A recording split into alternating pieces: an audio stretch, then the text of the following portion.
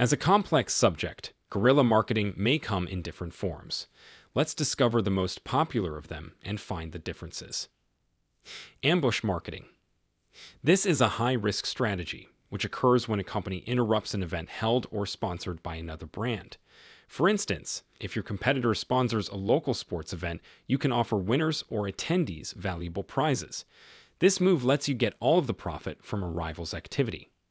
This tactic creates a memorable occurrence and gives a brand access to the opponent's audience. However, it may cause problems with the law, as event sponsors often have regulated agreements with event organizers. Undercover marketing.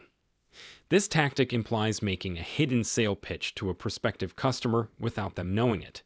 The tactic aims at creating buzz and a community around the product. The most well-known example of such an approach is product placement in movies or TV shows. You might have seen your favorite characters drinking a beverage from a specific brand or prone to wear shoes by a famous fashion house.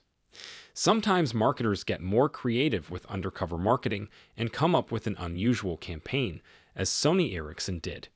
The company hired actors who played tourists. They asked regular people on the street to take their photos with Sony Ericsson mobile phones. Ambient marketing. Perhaps the most popular form of guerrilla marketing is ambient marketing.